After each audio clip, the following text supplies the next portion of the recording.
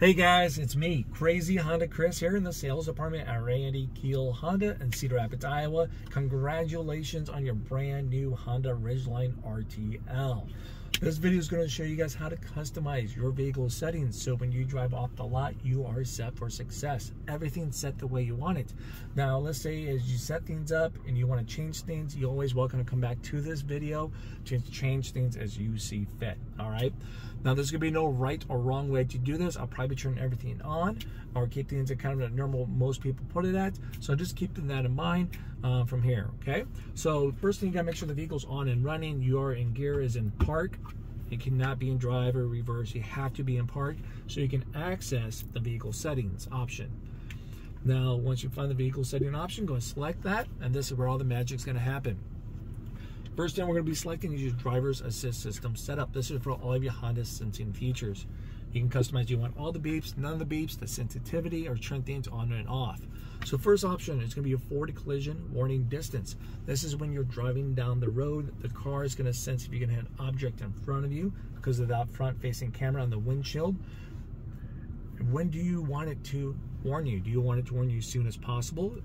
It's out long distance, normal, or short.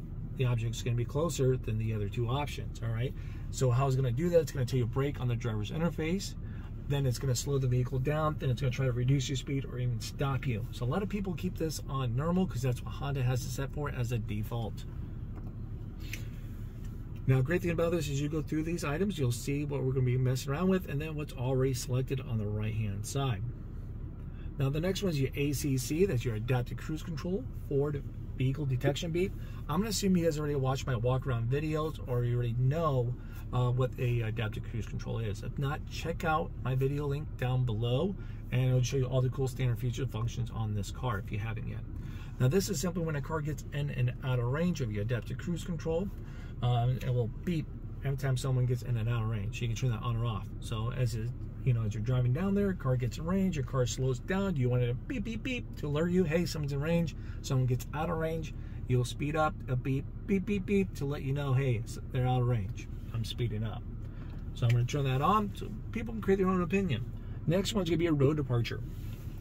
This is the sensitivity of your road departure that keeps you in the center or on the road, okay? So you have a normal, wide, and warning only. Some people don't want it to bring you back, and just want it to warn you on the driver's interface.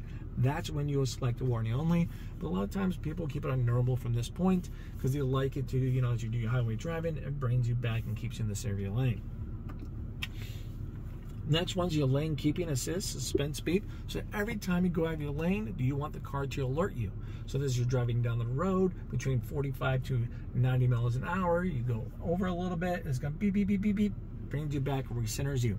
Or do you want it to be quiet and this brings you back and recentering you?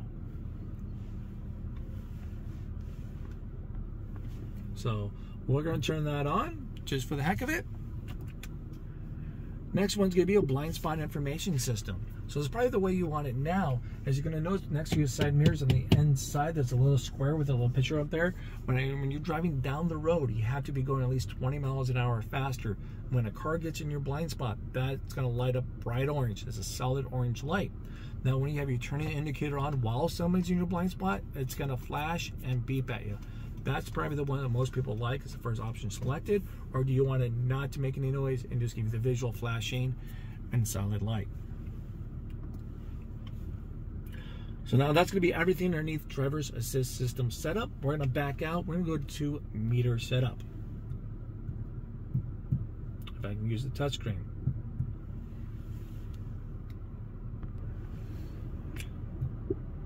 All right, so there we go. So the first thing that's going to pop up is your outside temperature display. So as you're looking at your driver's interface down in the bottom center, you'll see your temperature from there. You can fine tune that bad boy within a 5-degree swing as you see fit. I'm going to keep it on the default. Next one's your trip A and trip B. You can choose when your trip A and trip B automatically resets between these three options. So just every time when you refuel or when you turn off the car, or when you decide to do that, I talk a little more about how to reset that within my walk around video. Trip B is going to be the same exact thing. Now, adjusted alarm volume.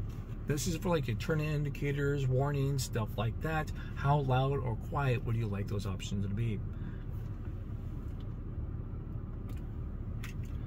Next one's going to be a reverse alert tone. So every time you put the vehicle into reverse, it gives you a nice little audible sound to let you know, hey, I'm in reverse.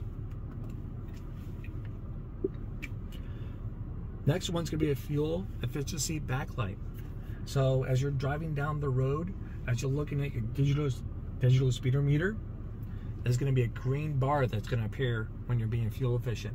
It's just a visual code to let you know, good job, you're being fuel efficient. Then when you're not, it's going to be away. So do you simply want that on or on? Next one's your turn by turn. So this is when you're using your Apple CarPlay and Android Auto for like your navigation, stuff like that.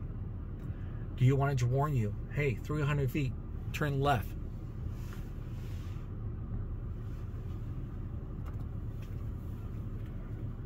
Next one's going to be your speed distance, miles per hour. You can do kilometers per hour. We're going to keep it on miles per hour. Next option is going to be tachometer. So on your driver's interface, on the left circle, you'll see that's going to be numbers 1, 2 through 8, right? That just shows you your RPMs. Do you want that on or off? So if you want to clean it up a little bit and not have all those numbers on there, you can take that off or you can keep it on. It's just a little visual for you. Next one's going to be a rear seat reminder. All right, so simply when you turn off the car, it's going to warn you to check your rear seat as long as someone opened up the back door. All right, so if I put some stuff back there, I come in, I drive a little bit, shut the car, boom, rear seat, check it. It's going to see it right there in the driver's interface. That's everything from that point. We're going to come to driver's position setup. Only a couple options. Next one is going to be your memory position link. So this is when you can set up your 2-seat memory. On your driver's side door, you'll see there's a 1, 2, and set button next to the handle as you get out. On the back of your key fob, if I can get it to see, you see there's a driver 1, and there'll be a driver 2. So you can simply link the 1 setting to the 1 fob right here. Do you want that on or off? Now, seat position movement on entry and exit. When this is on, when I shut off the car and I open up my driver's side door, the seat moves back a little bit to make it a little easier to get out. And also when I get in, I shut the door, I turn on the car, the seat moves up a little bit to get me back in. So it makes it easier than just getting in and out. If you don't like it, you can turn it off. Next one's gonna be keyless access setup. So this is when you have the key fob in your pocket, your purse, your jacket, right, for the door unlock mode. You walk up, you put your hand in the handle. Do you want all doors to unlock or just the driver's side door? Now, if you select all doors, just to let you guys know, I can see my kids do this. There's a delay. Put my hand in the handle, there's a couple second delay, the door is unlocked. But the kids, they're always so excited for some reason to get in the car. They're yanking unlocked door handles and it drives me crazy. Now, to train them to know when the door's unlocked, you gotta have your keyless flash right here. So when then I put my hand in there and the door's locked or unlocked, the lights will flash and they get a little visual to know, say, yep, I can yank on the handle. And then the next one also, to take it one step further, the car will beep. It'll make a sound. Put my hand in the handle, 1, 2 seconds, beep, beep, beep. All right, doors unlocked, get on in, little rascals. Remote start. I talk about how to use your remote start on my walk around video. Do you want it simply available at all times or do you want to turn it off and no longer have it available? We'll keep it on, we live in Iowa. Next one's gonna be a walk-away auto lock feature. So simply when this is on,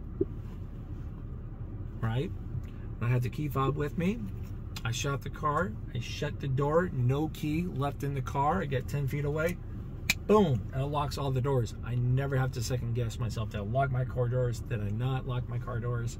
I just know they're locked. Now, if you leave a key in the car, it will not lock your keys in the car, okay? Now that's everything from that point. We're gonna go to light setup. Most of this stuff you guys won't play around with, but let's go through it though. So you got your interior light dimming time. This is simply when you shut off the car, you shut the door, in X amount of time, your interior lights will turn off.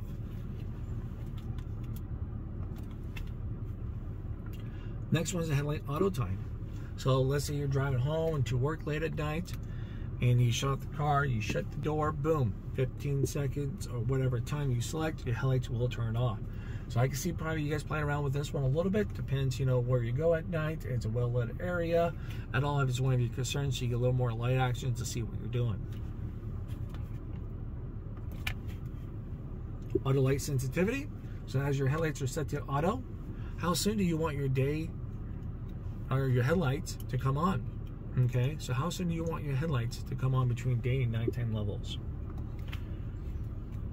And the last one here is your auto headlight on with wipers. So long as your headlights are set to auto on your wiper stick and you turn on your wipers because it's raining or snowing or whatever you need them for, your headlights will automatically come on. So we'll keep that on. Now we're going to go to door and window setup. You got your auto door lock. Just got in the vehicle, you're about to drive away. When do you want your doors to lock? With speed, that's roughly about 10 to 15 miles an hour, or as soon as you shift from park, or have it off and just whenever you hit the door. Once again, no right or wrong answer. It just depends on what kind of driving you guys are doing. You guys hauling the kids around? Is it just you? You know, stuff like that. Auto door unlock. So this is simply you arrive somewhere. When do you want your doors to unlock? So you can turn this feature off just whenever you hit the unlock button, or when you turn off the vehicle, boom, doors automatically unlock. All doors when you shift to park, or all doors when driver opens up door. A lot of times people keep it usually on the first one or the second one. A benefit about the first one, is the way we have my wife's CRV set up to that, is that if she goes somewhere by herself or with the kids, she can turn off the car, she can be in park, if she's somewhere new, she can mind her surroundings before she gets out of the vehicle, you know. Parking lots, people usually don't pay that well attention on what's going on. So that way, the doors will remain locked, the back door as well, until she opens up the door, or I do over there in the passenger side, and that's when the doors will unlock, okay? So whatever you guys want to do, pick your poison. Key and remote unlock mode. So this is when you have the key fob. I hit unlock, right? I hit it once. Do you want driver door to unlock or just all doors? Now, if you double tap it twice, unlock twice, automatically all doors unlock. So with that being said, sometimes people like to, you know, do it, you know, make up their mind on the fly, so they keep it on driver door only. As you hit it once, then you double tap, all doors unlock. Now, I'm assuming you guys probably want your car to flash some lights at you to let you know, hey, I'm locked or unlocked. Give you a little visual as you hit buttons on your key fob. So we'll keep that on. Security relock timer. So this is when you have the key fob with you, and you hit unlock on the key fob. Kiddos have 30 seconds or 60 or 90 seconds to open up a door. If they don't open up a door in that time frame, automatically the doors will relock. Alright, so 30 seconds, no one opens up the door, boom, locks up. I never had to hit the button to think about it. Last one here is going to be your tailgate locking. So simply, let's say when you hit lock on the key fob, do you want your tailgate to lock? So that's going to be great for those who's going to have a cover for the bed on the truck, right?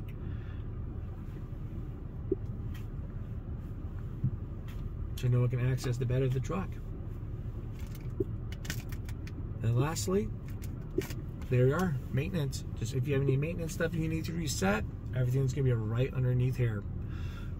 All right, well, thank you guys for watching this roughly about a 15-minute video. Hopefully I answered a lot of you guys' questions. I try to slow down a little bit. I know we had a lot to talk about. Once again, if you want more information on this vehicle, check out my walk around video. I try to hit every single button. I try to slow down. It's hard for me, but I try to do it.